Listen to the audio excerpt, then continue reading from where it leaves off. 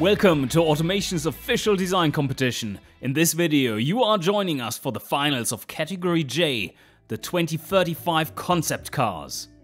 Your hosts Chris and Rob are joined by today's very special guest and celebrity judge Frank Stephenson.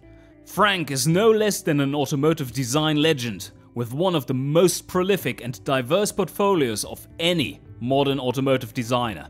He does have a major following on YouTube as well, where he critiques designs from both the real world and from games too. Check out his links below. For those of you who would like to see a more in-depth analysis of the finalist designs, as well as an interview with Frank sharing some of his vast design knowledge, join us for our roundtable discussion in our next video.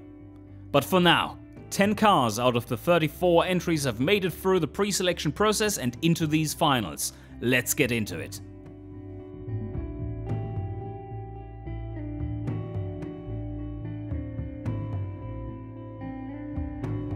A massive, big presence, instant looker with an attitude. It somehow manages to be beast and beauty at the same time. Absolutely brilliant rear design. I just wish the front's headlight solution went with something a little bit more similar to that. It's too evil looking for an otherwise elegant car.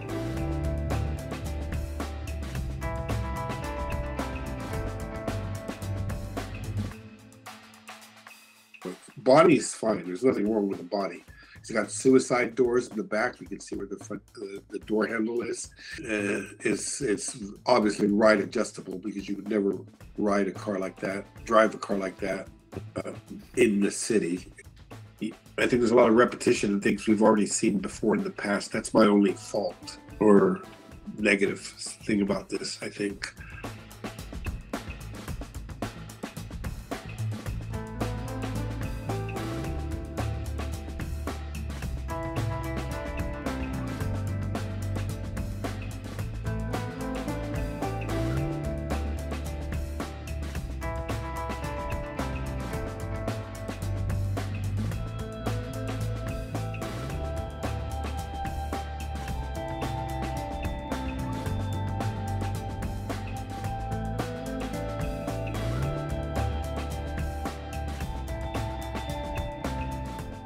This cyberpunk-inspired sedan is long, low, and mean. Maybe even a little bit too mean. You can't fault it for having no presence though, because this thing is all about presence. Generally it's quite nicely done, although I think some of the details in the front are a little bit off-putting.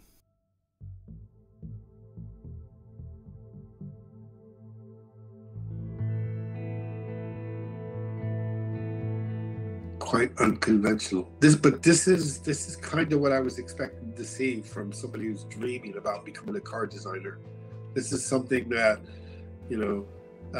doesn't exist. It could exist if he worked, or this guy was working for Mattel or some company that, did. This is not even Hot Wheels. This is way past Hot Wheels.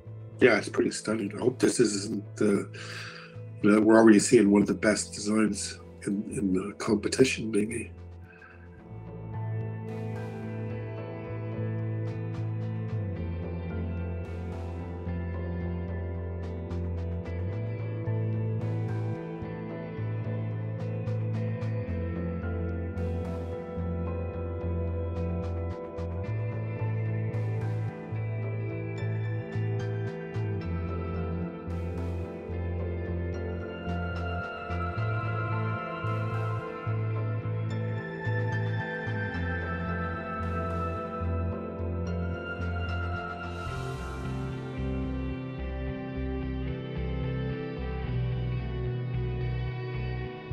It looks like it could be on the road today.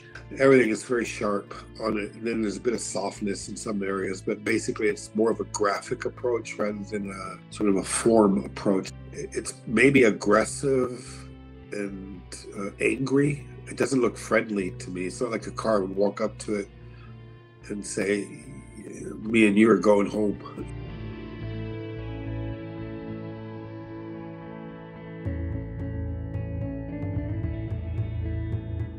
This one takes us into the future just the right amount. Consistent in its themes and good looking all round. The only part deviating is the rear, which has a much more rounded look than the rest of the car. Great color and lighting theme.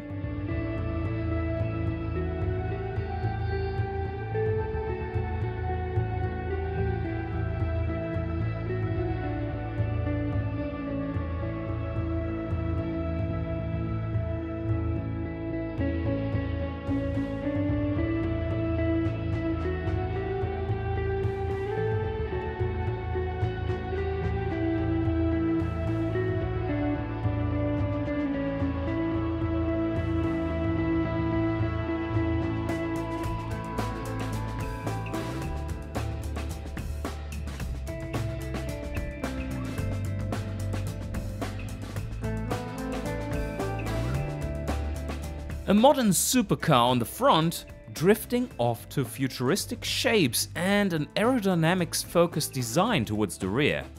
Expertly designed, with just a few details, like the choice of color, that feel off or unnecessary.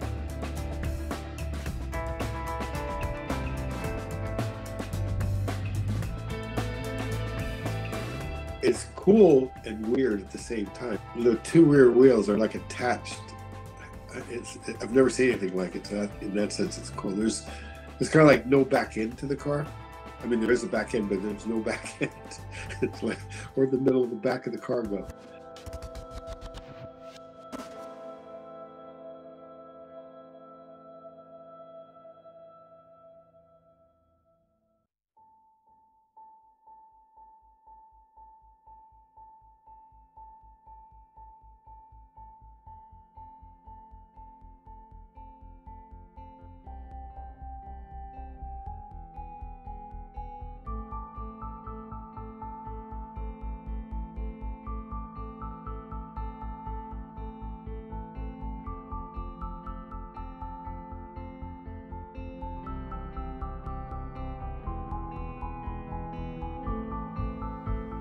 While I don't particularly appreciate the fact that this is just a box on wheels, there are some nice details in it here and there, especially with the front headlights and the rear taillights. Whether or not this is actually a really good concept by itself, I really don't know. I certainly hope this isn't what we're driving in 2035, and I'm sure a lot of you feel the same.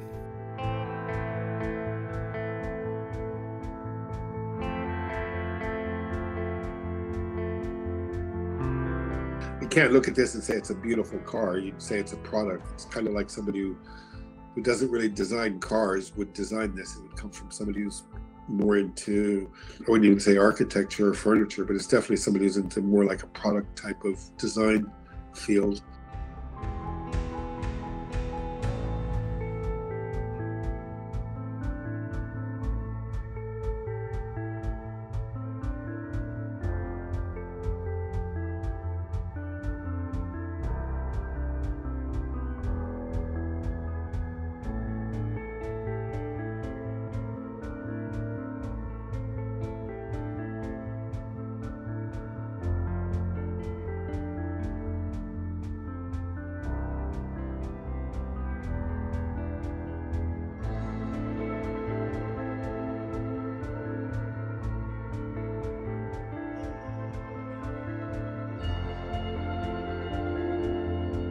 A really neat, minimalist design that works.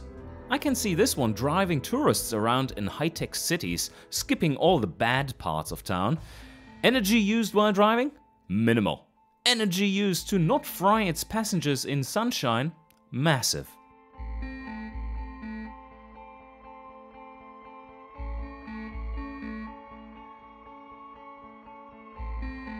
It's cute.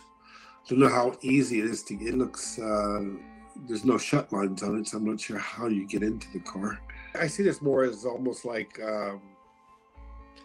those bikes that you see around town that you can just get on, or a scooter or something. You can just get onto it and use it, or it takes you somewhere or whatever. It's not really a vehicle that you would buy as, you know, my first car is this, or I'm going to buy this for my child to go off to the university.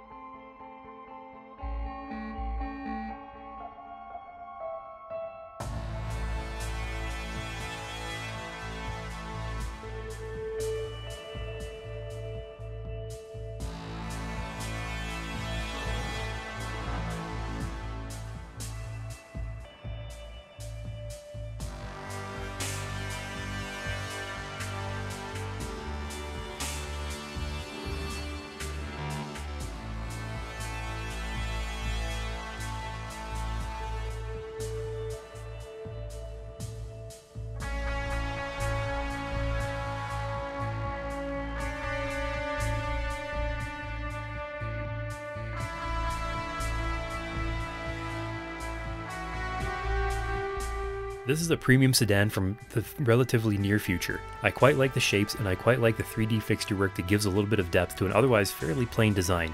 Everything is well implemented and tasteful. Nicely done.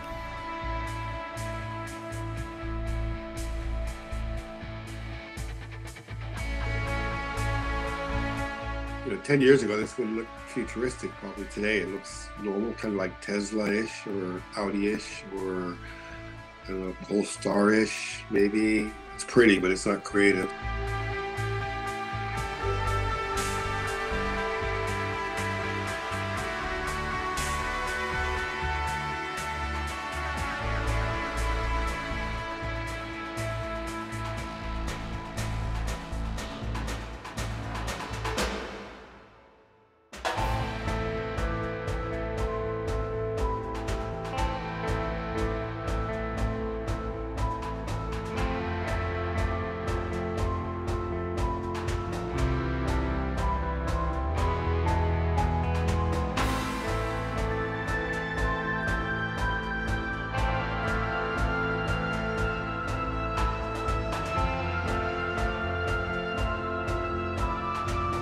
A pretty exciting roadster design with some old school ICE fun. Super smooth looking until you hit the back.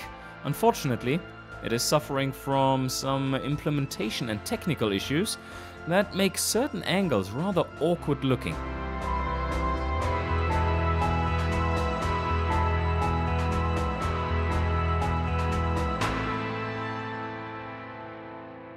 I mean, the back end doesn't do it for me, but the front and side are kind of cool. The front's got sort of an old 80s Corvette concept feel to it.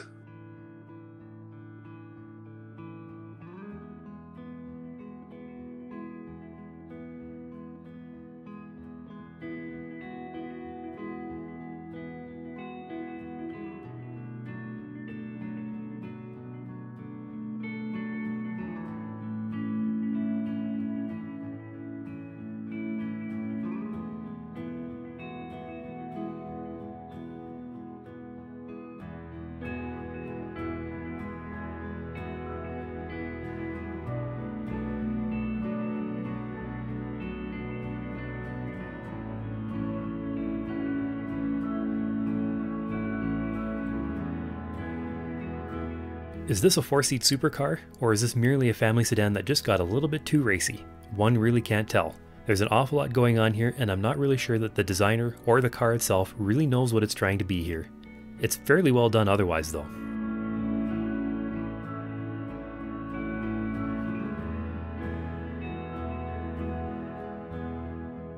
But in a certain sense, it's cool. It's got sort of a long tail feel to it, which is kind of a very short front overhang, long rear overhang, so it's kind of got that arrow look, almost kind of teardrop look to it, sort of in profile.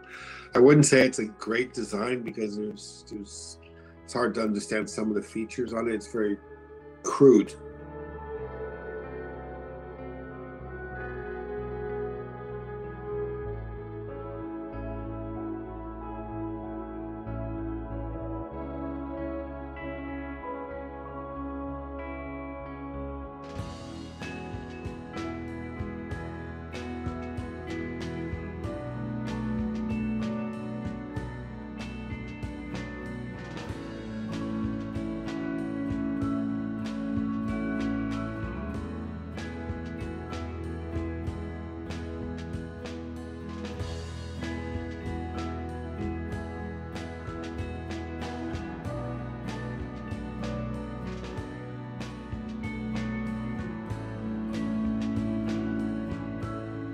A literal luxury boat. A flying one on top of that. Way out there and luxurious, but an intriguing design study. In the right light, it does have a beautiful color scheme too, accentuating the flow of its design very well. It's stunning.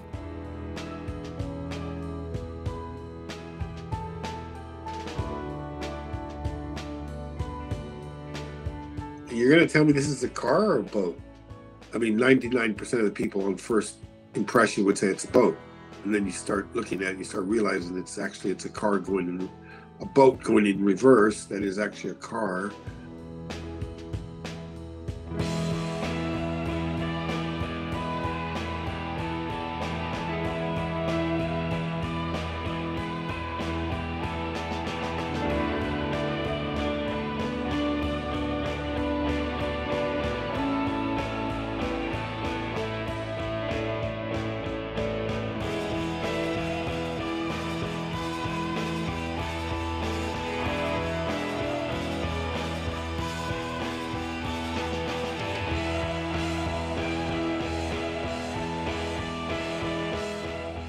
And there we have it. Big congratulations goes to Chief Zach for the winning design, to Esdom for a close second place, and to Speedy Boy for third place. For a more in-depth analysis of today's finalists, as well as an interview with our special guest, join us for our roundtable discussion in the next video. Also, subscribe to the channel and check out the competition playlist to not miss any of the fantastic and questionable designs that we showcase. Let us know what you thought of the featured designs in the comments below, and visit the Automation Game Instagram channel, where you can vote for your favorite finalist in our story.